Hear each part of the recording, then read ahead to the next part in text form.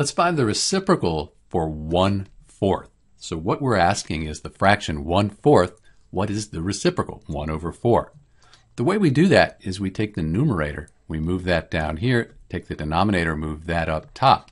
So now we end up with 4 on top and 1 on the bottom. So the reciprocal for 1/4, that's 4 over 1. And we could rewrite that as 4, since 4 divided by 1 is 4. So the reciprocal of 1/4, that's 4. Let's check our work though, because if we take the original fraction 1/4 and then we multiply it by its reciprocal here, 4 over 1, we should get 1. That would mean we did this top part correctly. 1 times 4, that gives us 4.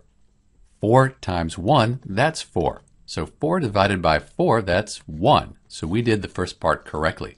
The reciprocal for 1/4 is 4 over 1, and you could rewrite that as 4. This is Dr. B, and thanks for watching.